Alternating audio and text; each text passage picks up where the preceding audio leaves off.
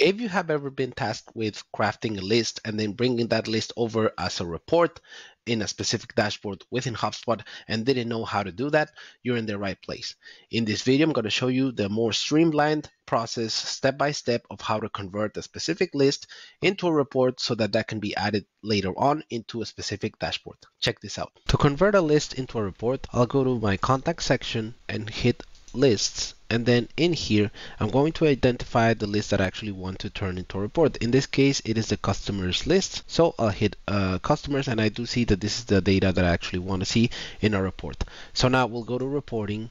I'll go to reports, my reports, and then in here I'm going to create a report. At the top right corner I hit create report, and then I will choose the custom report builder. In this case I will just choose my own data sources, and I actually only want to use my contacts as a source. So I'll hit next at the top, and in here I actually want to choose this table view. Once I choose that table view, I will look for the things that I actually want to report on, such as record ID of contacts, perhaps the email, and perhaps the, let's call it the original source, and let's think also about maybe the create date. For now that'll be good. HubSpot allows us to choose from several distinct contact properties to report on, and in this case here's where the magic comes in. I will go to the filters tab right here, and in here I'm going to add list membership to it. So I will look for list membership on the left side and add it as a field on the right side on the filters tab, right?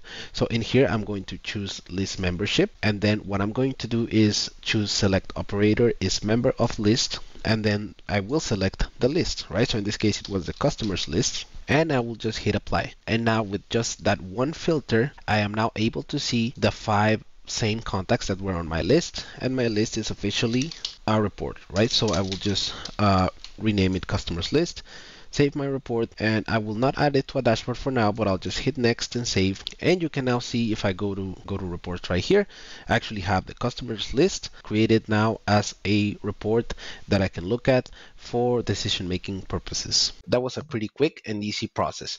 Now keep in mind that HubSpot does have a couple other functionalities that could also aid in crafting this report from scratch. One of them is going into the list and looking at the use in tab right there, which is really a button. And then if you click on it, one of the options is going to be to open that in the custom report builder. However, by default, you may be seeing a report that is count of contacts by lifecycle stage, which then later you'll have to still adjust to what we just went through in this video. Remember, education is great, but the execution is where it's at. So go out there and be the hub hero that your organization needs today.